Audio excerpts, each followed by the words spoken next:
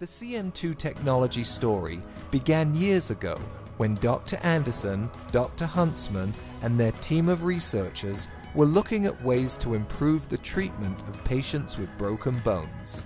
They noticed that when treating patients with electromagnetic therapy, a treatment that's widely practiced throughout the medical community, that patients were healing faster, using less narcotics, and returning to an active lifestyle much quicker than patients who did not receive this treatment. Based on these discoveries, the team of medical experts improved on this technology to create a unique and superior method of providing this cellular therapy.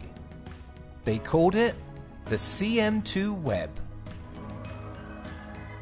Unleash the power within.